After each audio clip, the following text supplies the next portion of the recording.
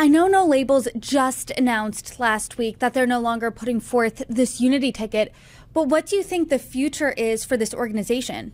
Well, look, it's just been a week since we shut down our presidential effort. So what we're doing is we're doing a lot of strategic planning, frankly, at this point, which is we had this big effort.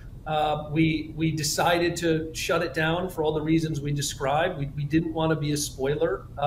But what we did over the course of this effort is we significantly expanded this movement. I mean, over 1 million people signed petition in their states to get No Labels on the ballot. A lot more people know what No Labels is and what it stands for. There's a lot of people who have seen themselves as politically homeless, and now they see a home with No Labels. So what we're going to try to do is figure out, how do we take these assets that we built over the last 2 years and really apply them to creating some more constructive change. We're still working through exactly how we're going to do that, but I think it is very fair to say we're going to be very active in supporting common sense problem solvers in the House, in the Senate, because that's what we did for a big chunk of the last decade before we started this ballot access. It's really no secret that this is an extremely divisive time politically.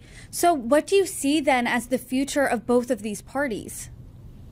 Well, I mean, look, I think the future of both these parties is going to be, they're going to go away if they don't adapt to changing times. And I know that seems impossible.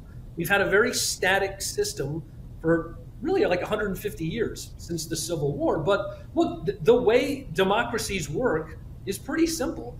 You get these parties and they come together, and if they meet the needs of a big enough chunk of people, then they can get power and they can govern.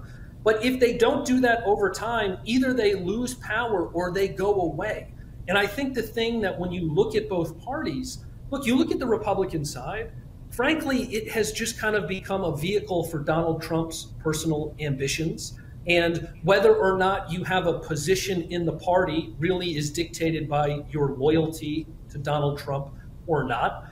You look at the Democratic side and you see a party, and I came up in Democratic politics, you see a party that in a lot of ways is moving to the left and away from the center. So you see a party that used to be about equality of opportunity, and now it's about equity of outcomes. You see a party that used to be about giving people a hand up, and it's increasingly about giving handouts. And this is just not where most people are. It's not what they want from their government. And if the parties continue to be this unresponsive to what the public wants, there's going to be more competition over time.